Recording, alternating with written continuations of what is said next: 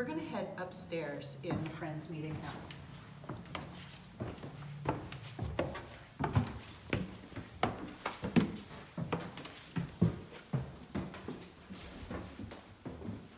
Again, here we are on the men's side, and we'll walk through to the women's side.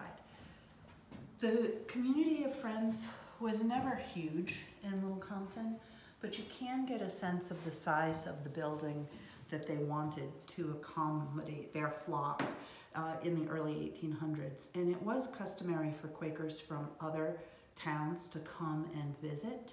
So this building would have to accommodate not only the local Friends, but also visiting friends. Let's go through to the women's side.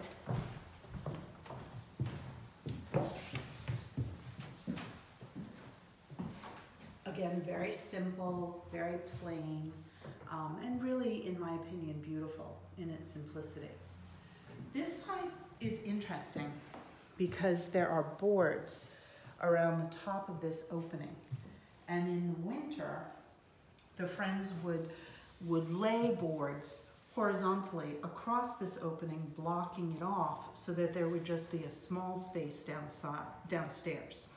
They would close the center panels, block off this second floor, and have a nice small meeting space that could be easily heated by that one fireplace in order to conserve resources. And so in the wintertime, the entire congregation, men and women, would meet down there to worship.